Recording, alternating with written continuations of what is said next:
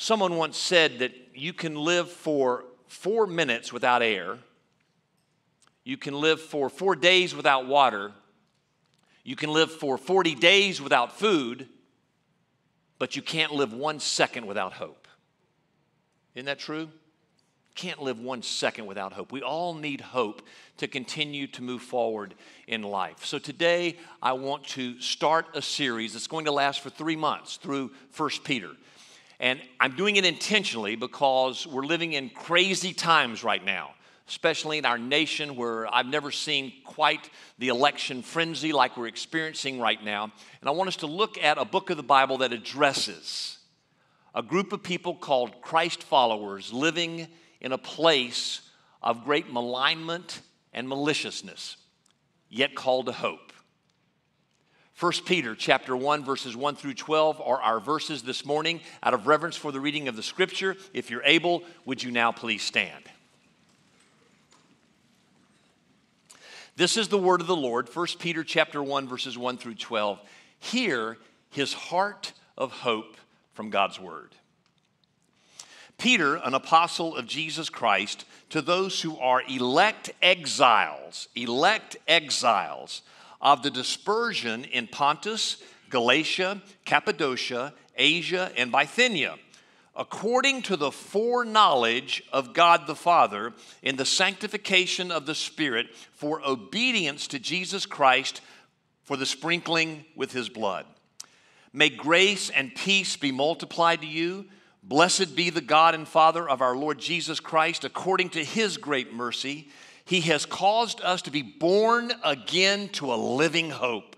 Born again to a living hope through the resurrection of Jesus Christ from the dead, to an inheritance that is imperishable, undefiled, and unfading, kept in heaven for you, who by God's power are being guarded through faith for a salvation ready to be revealed in the last time.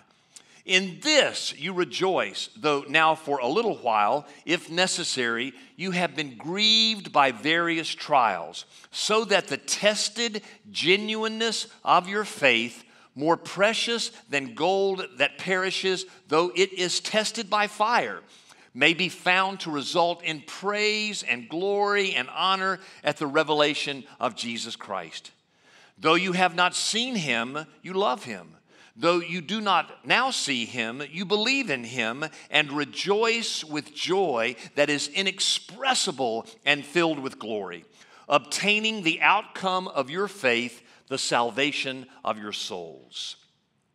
Concerning this salvation, the prophets who prophesied about the grace that was to be yours searched and inquired carefully, inquiring what person or time the Spirit of Christ in them was indicating when he predicted the sufferings of Christ and the subsequent glories.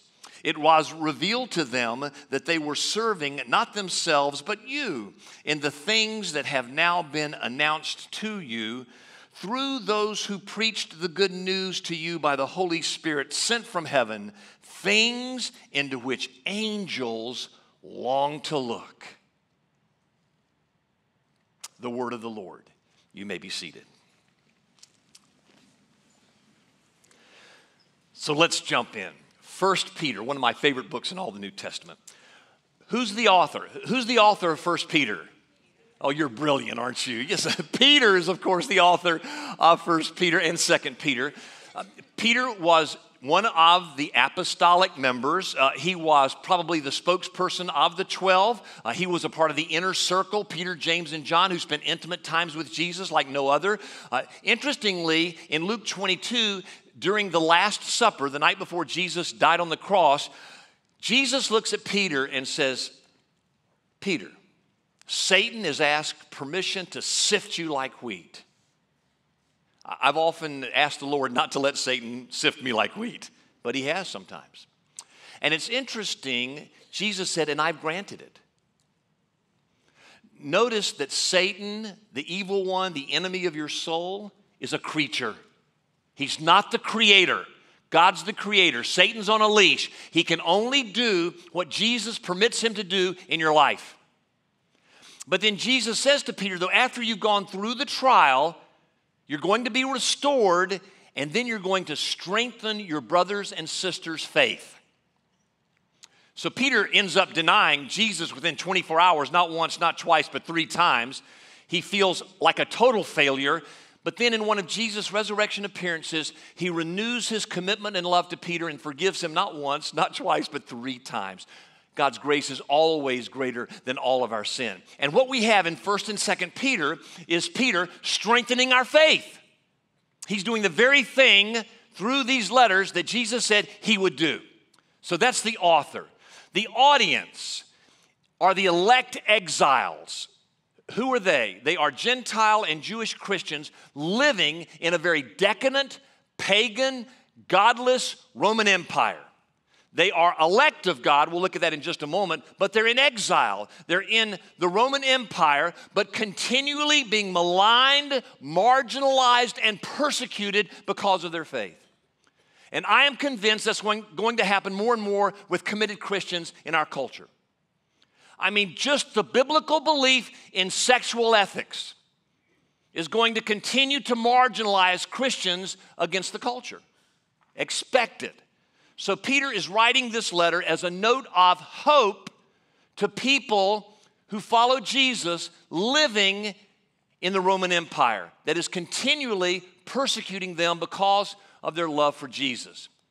And then Peter says in these opening verses that what he's calling people to do is to have hope because they've been born again to a living hope through the resurrection.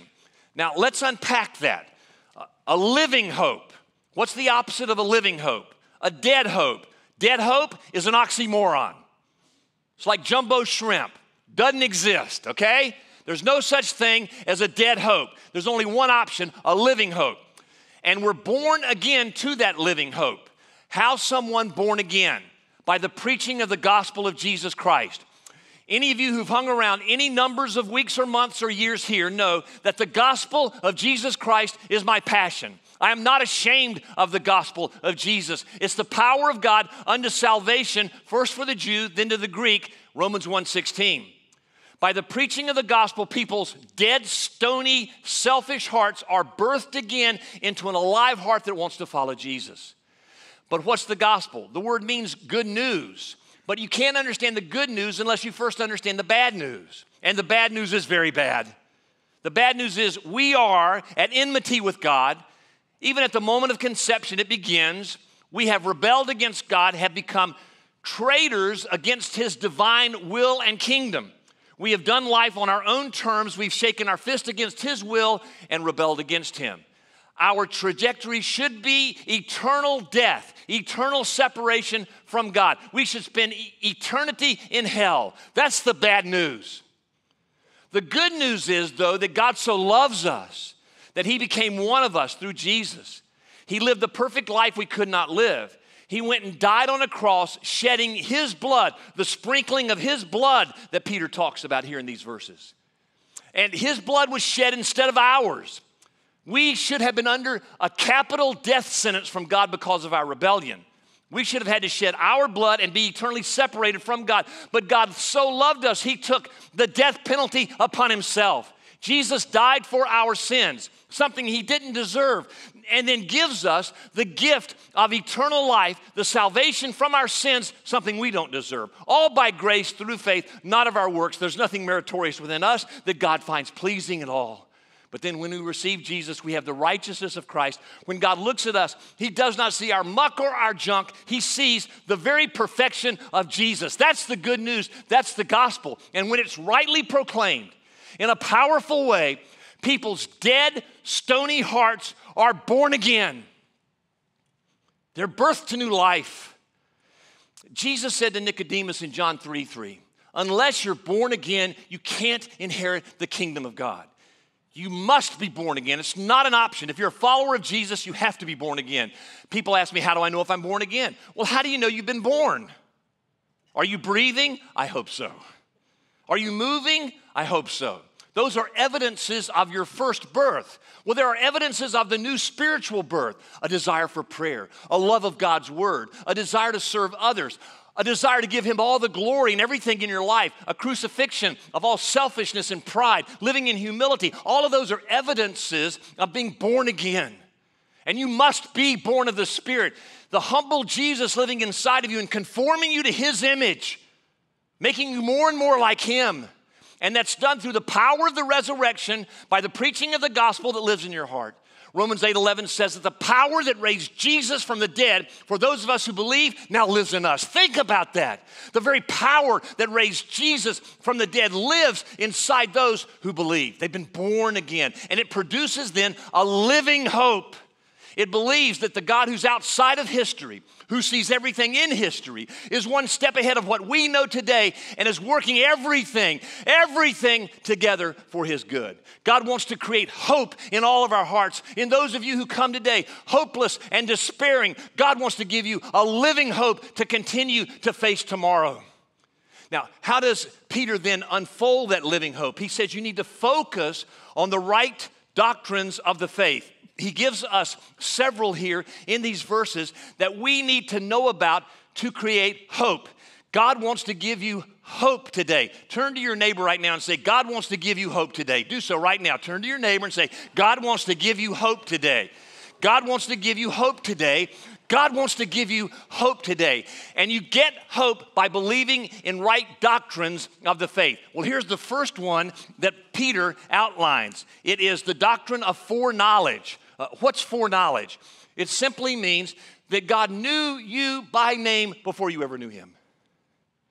In fact, the Bible says that from the foundations of the world, even before the world was ever created, he foreknew you by name. You're not an accident. You're not a surprise. You weren't created by primordial sludge. You are known by God by name before the world was ever created. And if you truly believe that, how many believe that today? That should give your heart hope. No matter what you're facing, the God who knew you before the world was ever created knows you now as you're facing your future. And he's giving you hope today that he loves you, knows you by name, and is in control of your life.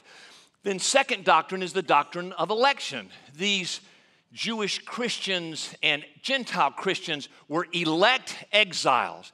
Now, the doctrine of election, that God elected us and chose us, always has people asking me, well, what about us choosing God? Isn't that in the Bible as well? It is. John 7:39, for example, whosoever will choose me. I mean, that's there too. Well, how do you know you're one of the elect? Well, choose God. Choose God. If you choose God, you're one of the chosen, obviously. But here's what you need to know. Before you ever chose God, God chose you. Before you ever contemplated making a decision to follow Jesus, he had already made a decision for you to follow him. It's a mystery. I don't understand it, but let me tell you something. If you believe it, it should crank you to believe even more in Jesus. It should increase hope in your heart. Why? Because if he foreknew you and elected you before the foundations of the earth, that means he loves you and has everything in your life in his oversight. Everything. And on those days when you feel unworthy and you feel unloved, when you feel like you've screwed everything up and God couldn't possibly love you, what do? You go back to the doctrines of foreknowledge and election and say, but he's the one who knew my name before I ever knew him. He's the one who chose me before I ever chose him. Then it's all about God and not you and your mess. Let me give you an illustration. Most of you know I had the privilege of playing basketball at the University of North Carolina under Dean Smith. And I don't get it to this day why Coach Smith recruited me. I mean, when I was in high school, I was a good high school player, but I mean, I was so skinny. When I turned sideways and stuck out my tongue, I looked like a zipper. I mean, I had to run around the shower to get wet. You know, when I took a shower, I had to put the plug in the drain so I wouldn't go down the drain with the water. I mean, that's how skinny I was. I heard every skinny joke imaginable from everybody. Hey, bird chest, how you doing? Okay, got it. I didn't understand that Coach Smith saw something in me. And so one day, I got a letter from Dean Smith saying he'd heard about me and knew me by name. You see? But before I ever knew Coach Smith, he knew me. And then he started recruiting me. Came down to Florida and spent some time with my family and ultimately offered me, Bird Chest Chadwick, a 4-year scholarship to play basketball at North Carolina. Now, before I ever chose North Carolina, Dean Smith had decided that he had chosen me. There are days, honestly, that I look at some of the names of people who played at North Carolina. Larry Miller, Charlie Scott, I'm going way back, guys. Phil Ford, Michael Jordan, Eric Montross, more recently Tyler Hansbrough. And amidst the names on all those lists of lettermen that played at North Carolina is a scrawny kid out of Orlando, Florida named David Chadwick. And there are days I go, why am I on that list? I don't deserve to be on that list. I'm not good enough to be on that list. I'm not worthy enough to be on that list. And right when those moments crash into my brain, I hear a voice that reminds me, doesn't matter what you think. The only person's opinion that matters is Dean Smith's. His is the only opinion that matters. And he knew your name before you did. And he chose you to be on his team, not you. So therefore, you should have a great hope in your heart because he's the one that initiated the relationship. On those days you feel unworthy, like a total scumbag, you've messed up everything, remember the doctrines of foreknowledge and election. God knew your name and he chose you before the foundations of the world. And that should give your heart what, folks? Hope. A little louder, please. That should give your heart, I want you to talk back at me some today, okay? That should give your hearts what? Hope. It should make you realize that the God of yesterday who knows you today has your future secure in him. The next doctrine is the doctrine of salvation by his blood, verses 2 and 5. Salvation, in the South we live with people going all the time, hey, brother, are you saved? Hey, sister, are you saved? You ever thought about what you're saved from? Have you ever thought about that? We always tend to think we're saved to go to heaven. We're saved from hell. That should create such a sense of thanksgiving in your heart, you can't even begin to express it. He entered this world to save me from eternal separation from the Father. Wow. By his blood, should have been my blood shed. He saved me. Now here's the deal. If God saved you once, he'll what? Save you again. If he did it once, he can do it again. So no matter what you're facing in life, if you believe in the doctrine of salvation by his blood and that God cares for you that much, you should have what? Hope in your hearts. The next doctrine is the doctrine of sanctification. That's a fancy one in verse 3. What does that mean? It means the process of becoming holier. Philippians 1:6 says that the one who began the good work in you will be faithful to complete it. How do you become sanctified or holier? Peter says by obedience to the moral law of God. As you live in the crazy, decadent, godless culture in which you live, you totally make decisions every day to follow Jesus. You obey. And then what happens is you're not as bad as you were the day before. You're not as good as you'll be tomorrow. But you live confidently that the one who began the good work, who gave you your new birth in Christ, that he will be faithful to complete it. And on your deathbed, when you die, or in the second coming of Jesus, he will complete the work of conforming you perfectly to the image of Jesus. And if you truly believe that God will one day make me perfect, that should give your heart what? Hope for today. The next doctrine is the doctrine of the inheritance of the saints in verses 4, 8, and 9. What does that mean? It means that the promises that God has given to us about heaven will happen. Our bodies will be made whole. We will have eternal life with God in heaven. There will be a place that has no disease, turmoil, trials, or difficulties. That place is promised to us. In fact, Peter says that we're kept for that particular place. We are guarded for that last time. I love that word kept. In a bad way, some men say, I got a kept woman. Well, what does that mean? He's hidden her, but she's secure anytime he needs her. I have kept my money in a safe that nobody knows where it is. That means that money is secure. Well, God has kept you as one of his saints, as a perfect vessel, guaranteed heaven one day. And that heaven is imperishable, undefiled, and unfading, Peter says. It's perfect in every way, and it's guaranteed you. If God's the one who initiated the gift of salvation, you can't give it back to him. And if you truly believe the security of your eternal salvation, that should give you what today? Hope. It should give you hope today. And then there is the doctrine of the second coming in verse 5, to be revealed at the last time. Remember, God stands over history. He created history. He's not in history. He's not worried about what's going to happen in the next moment. God's not in heaven biting his celestial, eternal fingernails, going, oh no, who's going to be elected president of the United States? Folks, I do not have a federalistic Christian faith. What does that mean? My faith is not in the president of the United States. My faith is in the God who sits on the throne of all the heavens, who oversees the United States and all nations. I don't have a federalistic view of my Christian faith. I have a faith in God who oversees everything. So this God who oversees everything, who knows what's going to happen next, who sees the beginning and the end, he knows the end's going to happen. There's a day when he will send Jesus again, and this world will be made complete. That means that all those people who've hurt you, they don't get away with it. All those mass murderers, they don't get away with it. All those injustices in the world, they don't get away with it. One day God will come back and make all things right, and perfect justice will rule in his world that he created. Now, if that's true, and you believe that Jesus is coming back and will make all things right one day, that should give your heart huge what? Hope. And then there's the doctrine of the Holy Scripture in verses 11 and 12. I love this.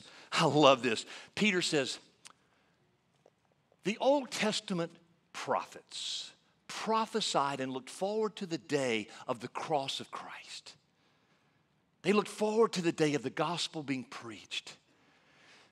Now, Peter says the Holy Spirit was the one who inspired them to write their words and to look forward to the future. Did you know there are 125 different prophecies in the Old Testament that are fulfilled in specificity in the New Testament? 125. Now, if you just take 8 of those and you look at the probability factor of 8 prophecies out of 125 being fulfilled in specificity in the New Testament, the odds of that happening are 10 to the 17th power. Or more specifically, it's 1 with 17 zeros after it. And you doubt the authority of the Old Testament? You doubt it's God-breathed and the Holy Spirit himself didn't write through those prophets those words? And then you ask, well, what about the New Testament? I'm so glad you asked. Thank you so much. The opening part of these verses, Peter says, I, Peter, an apostle. What does that mean? It means he's one of the 12. And Jesus told those apostles, when you go out into the world, when you speak and when you write, you're speaking and writing my very words. Now, if Jesus is God, which is what he claimed, that means that when they spoke and wrote, they're speaking the word of God. So, the Gospels, Matthew, one of the 12. Mark gave the words of Peter. Luke gave the words of Paul. John, one of the apostles. Those gospel accounts were written by apostles, so therefore they're very words of Jesus himself. And when they wrote letters to the churches, which is basically Romans through Revelation, they were correcting wrong doctrine and giving right behavior for people who are followers of Jesus. 1st and 2nd Peter being 2 of those letters. And when they wrote, they clearly understood it. That's why they would say, I, Paul, an apostle. I, John, an apostle. I, Peter, an apostle. They knew they were clearly stating to people, these words I'm writing to you are the words of Jesus himself. And if they're the words of Jesus himself, they're the words of God himself. That means that the Old and New Testaments are the word of God. God breathed, God inspired, and you don't have the privilege of saying that book's not true.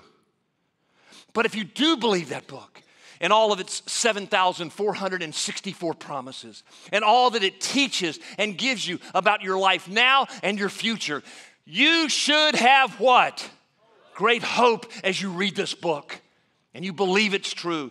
I'm overcome today with the amount of biblical illiteracy in the church today. Folks, that's your fault. You've got to make choices to read, know, understand, and obey this book. This is what will set you apart from others who even call themselves believers in Christ. And this will cause you to be a little bit of an exile but it's true. The doctrine of the Scripture, though, should give you hope in your future. Now, the evidence of that hope, according to Peter, is inexpressible joy. I love that term that Peter used, inexpressible joy. There's no words to describe the kind of joy that we should know in Christ. It's just indescribable, just unbelievable. It should ruminate and edify and be evident to everybody out there of the Christ who lives in us. An inexpressible joy. Robbie Fisher has been on staff with me for 25 years. We've become great friends. He's an associate pastor on the Ballantyne campus. And Robbie is one of those strange breeds. He is an absolutely devoted Chicago Cubs baseball fan. Oh, a few of you are out there, huh? Well, if you know anything about Chicago Cubs baseball, they're terrible. And they've been terrible since the onset of baseball. They've not won anything, and they have a billy goat chokehold around their necks, except it seems to be different this year. They are the major league's most winning baseball team, and Robbie is delighting in the moment. He wears Chicago Cubs attire all the time to staff meetings or whatever. So just to let people see the joy about the Chicago Cubs that exists in Robbie's heart, I love to ask him in staff meetings, Robbie, how about them Cubbies? And his face lights up with inexpressible joy. In fact, Robbie and Janet just celebrated their 30th wedding anniversary. So where does Robbie take Janet to celebrate his 30th wedding anniversary? You guessed it, Chicago and Wrigley Field to watch his beloved Cubbies. Well, Robbie sends me a picture of him and Janet at one of the games. They win in extra innings on a walk-off hit, and Robbie sends me this picture of him and Janet. Folks, that is inexpressible joy. It's inexpressible joy. Isn't that a great picture? You can't describe it. But let me tell you something. That expression should be on every one of our faces who follow Jesus. Every one. Why? Because we've won. We've won the victory. Our Lord who lives in us has conquered the power of sin and death. He has given us the victory. We've won. Celebrate that right now, would you please? We've won. We've won. And that victory that we know in Jesus should fill our hearts with hope. Hope. Because he won. And the God who oversees all of history is working all things together for victory. He promised it. Peter says, though you've not seen Jesus, yet you still believe in him. That's the key to inexpressible joy too. In the 20th chapter of John, Thomas, one of the disciples, wasn't with the other disciples in one of Jesus' resurrection appearances. Jesus did appear later on, and Thomas had said in between, unless I touch the wounds in his hand and on his side, I'll not believe. Jesus appears to him and shows him the wounds. There's no evidence he actually touched them, but he showed him the wounds. And Thomas falls to his knees and cries out, my Lord and my God. He worships Jesus. And then Jesus says something very powerful. He says, Thomas, you've seen and believed, but blessed are those who have not seen, yet still believe. How many of you want to be blessed by God? How many of you want a supernatural touch of God? All of us do. Then continue to believe, though you've not seen. Blessed are those who continue to believe, but have not seen. Need to give you this warning. Even though there's great joy and hope in our lives as followers of Jesus, Peter gives us a warning. There will be various trials. Drat. I looked up the word various in the dictionary this week. Guess what it means? Various. All different kinds of ones. There are physical trials. There are relational trials. There are vocational trials. There are all kinds of them. And just when you think you're getting out of one, it seems like another comes your way, doesn't it? There are various trials. And Peter says that in these various trials, God's doing something. The God who sits over all history, he sees what's going to happen next to you. And what he's doing in these various trials, if you'll continue to believe, he's refining your faith like gold. When you drop gold into fire, it removes all the dross and impurities. The various trials God uses to burn off all of those places that are impure before Him. That God's much more concerned with you having a golden faith than He is a golden life. And if you really believe He's working all things together for good and His victory, you have hope. Let me give you a personal illustration. Just happened recently. A little over a year ago, our Michael, our youngest son, was enjoying swimming. He was a good college swimmer. He was having some sense of accomplishment. And then last year in July at a meet down in Athens, Georgia, I couldn't go, Marilyn went, and she texted me and said, your youngest son in the 100 free just put up the fastest time in the world this year. What? Little guy graduated from high school, 6'5", 150 pounds. Takes after his dad, doesn't he? Okay, I was so proud. But suddenly, our son, who had gotten some notoriety with swimming, but not a whole lot, is thrust into the international spotlight. And there's a lot of chatter going around that Michael Chadwick could make the Olympic team and go to Rio. And he worked so hard last year. He disciplined himself, tried to get in the best possible shape.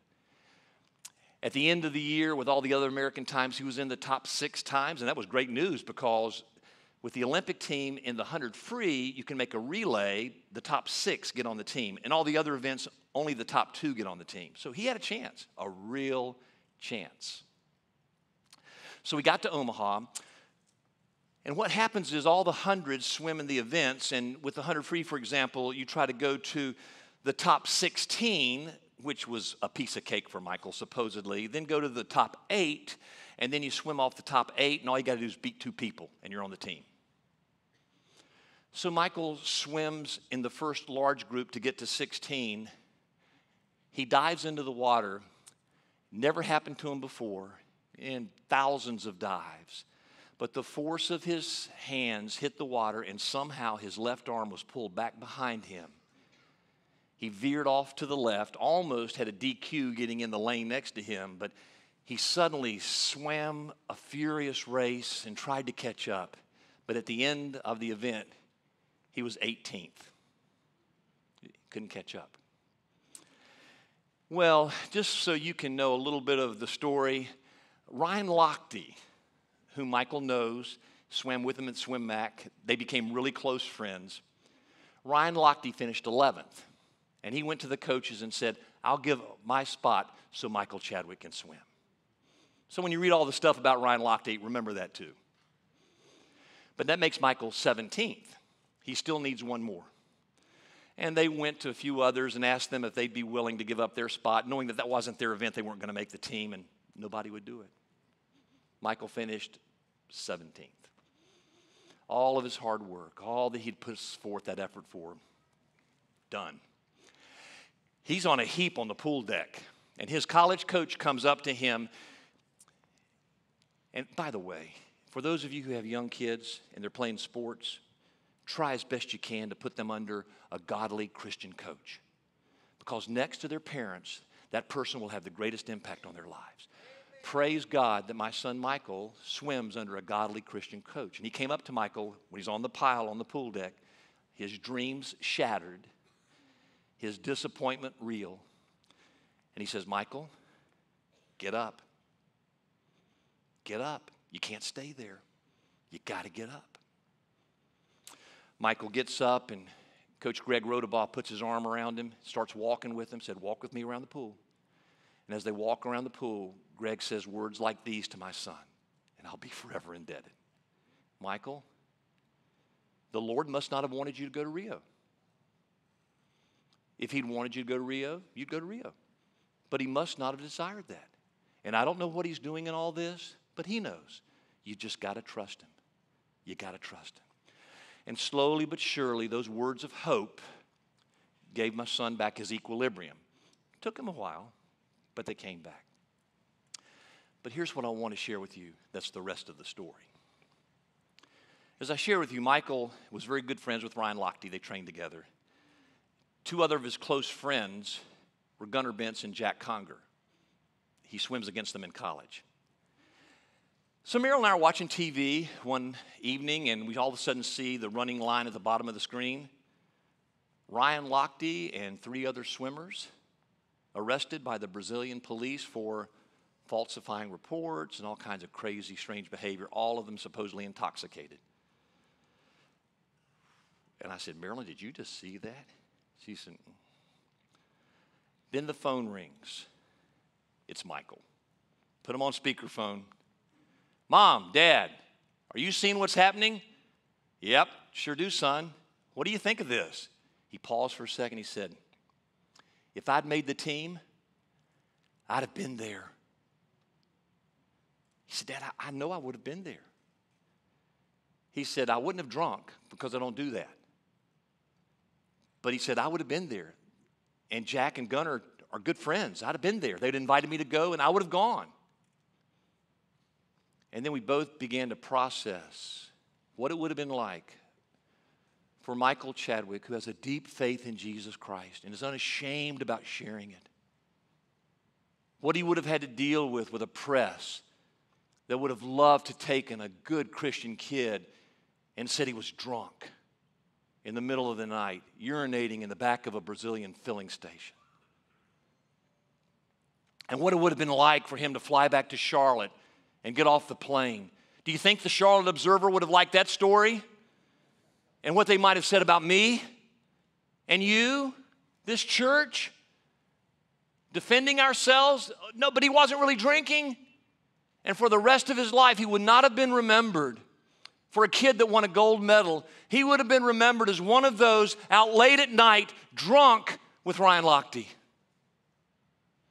So maybe, just maybe, the God who oversees history was protecting my son from something far worse. Maybe God understands what I've tried to teach you through the years, that rejection is God's protection. Some of you girls who have had that awful guy treat you awfully and has left you, you should praise God for his departure. Praise God that he's gone and not hurting you anymore. And that boss who fired you from that job, you at the moment go, oh no, but God's protecting you from something worse. And he's got something even better for you. Rejection is God's protection. And Meryl and I have thought, so what if we'd had a gold medal hung up in our living room, and every time we'd have walked by it, we'd have had a hurt in our heart for the ways that our child would have probably been wrongly caricatured. And I'm convinced of it, folks. My son has come out now on social media and said, the Lord's doing something in this I don't understand. And I trust him. And I trust him. And I believe that God is doing a gold medal work in his heart that's far more important than giving him a literal gold medal. That's what I think the Lord's doing. And I think he's doing the same thing with you. So in your various trials, could you believe that the God of history knows the next step and he sees the next step? And what you think's the next step, it shouldn't be the next step. And God is protecting you from something that could really hurt you. And if you really, really believe that, what should happen in your heart? You should have hope. You should have hope that God's doing something with the gold of your faith, getting rid of all those impurities. Wow. Oh, by the way, for those of you who still have dreams, please know I'm not trying to shatter your dreams. You keep chasing after your dreams. You do that because I want to tell you something. My son now has come back with a fire in his belly, and he's going, Tokyo 2020, here I come. So you don't give up your dreams. Don't you give up your dreams. Don't you do that. Just trust God that he knows how he's guiding you. Okay. One more thought. Let me bring this airplane home and land it. The amazement of the angels in verse 12. Did you catch that? That the angels look in to what God is doing in our hearts And in the words of Barry White, some of you may remember him a long time ago, I just can't get enough of that loving of that God. It's just so real and so deep. They just long to look into the ways God is redeeming his people, showing his love to his children.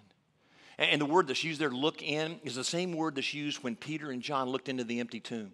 They stooped and looked into the empty tomb.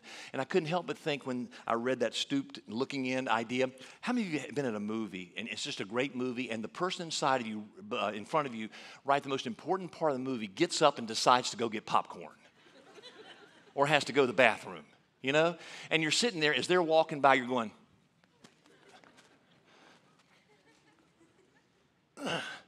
that's what the angels are doing. As they watch the ways God is loving people who are murderers and forgiving them. And the way God is loving people who are sexually using it in the wrong way. And as he's looking at people who have hurt other people wrongly. And they're just probably poking each other with, they don't have elbows, with their wings, you know, and going, can you believe Daddy loves him? Can you believe Daddy loves her after all she's done?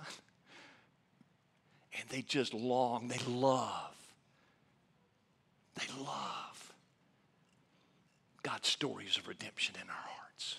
Wow.